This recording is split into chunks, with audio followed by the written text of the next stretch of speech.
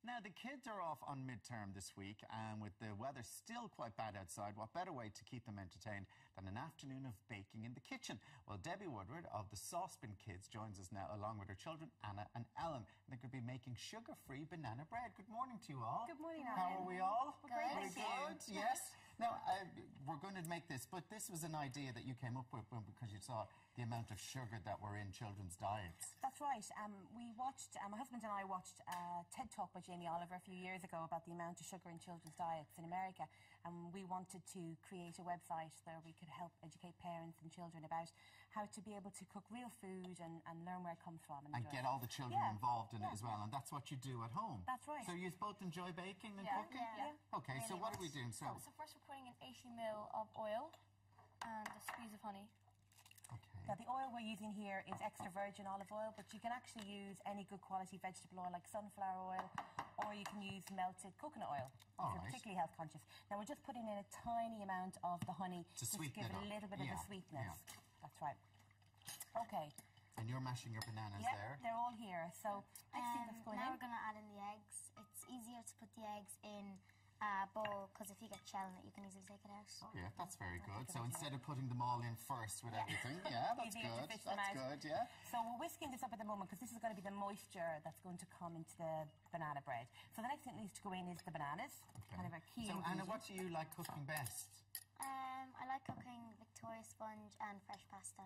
Victoria sponge, and is that for your nana? That I said that I saw that you like cooking for your nana. Yeah. And why Victoria sponge? Is it because it's easy to make? I don't know, I just like making it. Oh, and fresh pasta, so you just make your own pasta at home as well? possible. It's not something we can do every day, but it's a good thing at the weekends to do with the children. Wow, it's very good. So what's happening now here, I just put some milk, Ellen? the banana, and I'm whisking it up. Now, it's important to use the ripe bananas when you're making this dish. So you want those bananas that are at the bottom of the fruit bowl, like this, that are blackening, that nobody wants to eat. They're perfect for this. Yeah. And why is that? Because they're overripe, they're much sweeter than bananas that are underripe. So they're going to bring that natural sweetness. So it's great instead of throwing them out. Exactly, and also you don't need to add sugar then because you're getting the sweetness from the bananas. Okay. And Ellen, what do you like to cook? I like to bake pizza and bread. Pizza? Like homemade pizza dough wow. and stuff. Yeah. And so you go off then and make a nice big homemade pizza for everybody, for all the family. Yeah. Well, and your brother and your dad are here as well, aren't they? What's your brother's name? Fraser. Fraser, he's outside watching. Yeah. So next we put in a teaspoon of bicarbonate soda, half teaspoon of cinnamon, a half teaspoon of salt. Okay. That all goes in. Yeah. Vanilla extract. A little bit of sweetness from the vanilla extract as well. And don't worry at this point if there's some lumps in the mixture, because that'll all melt when the banana bread bakes as well. So don't worry too much about that. Then we put in the flour. The flour. We now move to a spatula, just so you fold in the flour instead of whisk it. Okay. Just because it lets air into the mixture and helps it rise. Now the flour we're using is wholemeal flour, but you can use wholemeal spelt flour. And we actually made it with rye flour last week, and it was really nice with that as well. So. And is this something that you'd make every week for yourselves? We try and make one every week or every fortnight because it's a great thing to put in school lunchboxes, perhaps if you leave out the nuts, if there's a nut allergy in school.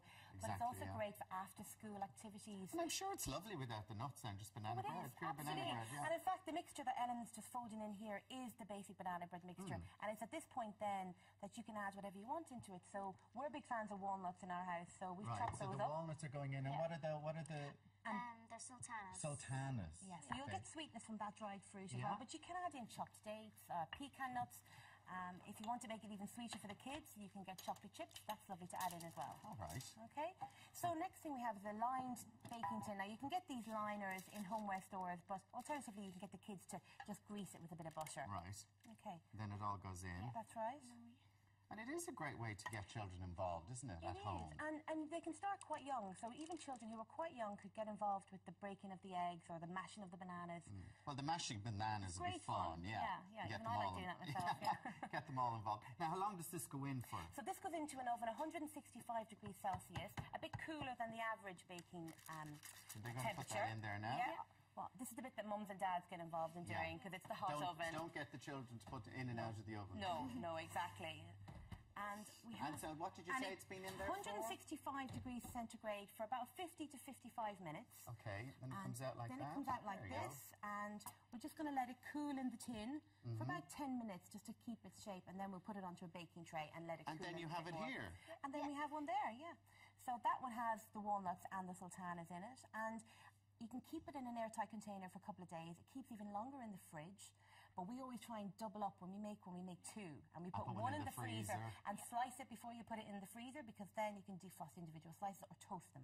Lovely toasted. Oh, lovely toasted. Yeah. And as I was saying, I'd put some butter on that. Yeah, you can no problem put at some all. butter on that, yeah. Well, listen, and if people want to find out more about the company and about what you do, it's saucepankids.com. That's right. And so your website's up there, and do you put stuff up on it all the time and stuff? As often as you can. The website's a mixture of recipes and educational articles and videos of the kids as well, cooking, as well as baking, cooking as well. So you're going to be chefs and bakers of the future? Are you stars of the future? Hopefully. So when they leave home, they'll be able to cook for themselves. That's my ultimate goal. Well, certainly. I think if they're making homemade pizzas and pastas already at their age. Debbie, Anna, and Ellen, thank you all very much for joining us. As I said, saucepankids.com is where you can go and find out more information.